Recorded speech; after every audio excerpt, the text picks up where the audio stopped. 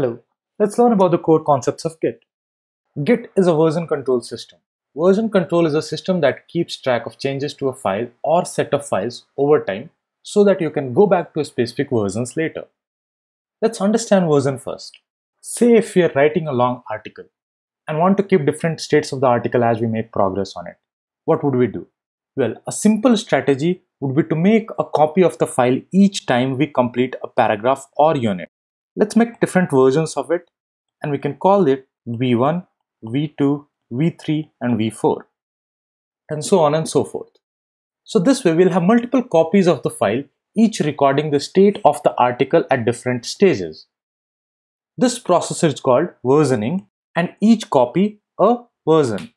You might have experienced this yourself. When you start working on a project, you make one copy and then the second copy, and in no time you have hundreds of copies of the same project. The problem with this method is that A. Comparing changes is hard. B. You have to make multiple copies, which makes it prone to naming and other errors. This won't work for a large project that has hundreds and thousands of files. C. It's hard to share these copies and work with other people on this. Git makes it easy to keep track of changes to files and folders, collaborating with other people, trying things out without disturbing an original working copy, and reverting back to previous versions. Alright, let's see how Git makes versioning easy. In Git, we make a new version by creating snapshot of the entire directory. This saved snapshot in Git is called a commit. A commit saves the state of files at a particular point in time. Let's take an example. We start with a directory which is Git enabled. We add two files to it named F1 and F2. Now we want to record this version. We do so by creating a commit. Let's call it C1 having F1 and F2. Now we make changes to F2 but leave F1 untouched. We can capture our new changes to F2 with the second commit. Second commit has updated version of F2 and old version of F1. Now we add changes to F1 and also add a third file called F3. We can again record these changes with third commit. This commit now has updated version of F1 here in pink color, previous version of F2 in green, and the new version of F3 in blue. Usually we make a commit when a logical unit of work is done. Say completing a feature or fixing a bug. These commits keep a pointer to their previous commit and so they are linked. This enables us to go back and check out a particular version whenever we want. This is called a commit graph. Now this process of making changes to a file and committing it goes through three-stage process. The three areas in Git are the untracked area or working tree. The working tree is what we see on our file system. This is where we create, update or delete files. Every change starts in this stage. At this stage, Git doesn't track the changes yet. The staging area. This is the preparation area before we add changes to a commit. Git gives us control on which changes from our working tree we put into our next commit through this staging area. In this stage, Git starts tracking changes.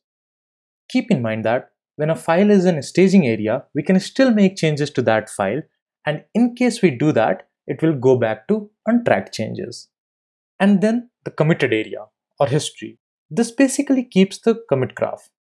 In this stage, Git records a snapshot by creating a commit. Let's understand this with an example. Say we have three files in our working tree, F1, F2 and F3. However, we only want to put the changes of file F1 and F2 into the next commit. So we'll move these files into the staging area. Here, Git has started keeping track of these two files. Only the changes that are present in a staging area are put into the next commit. So when we are ready, we move them to the committed stage. Once it moves there, a commit is created. Let's call it C1. This keeps the snapshot of these two files.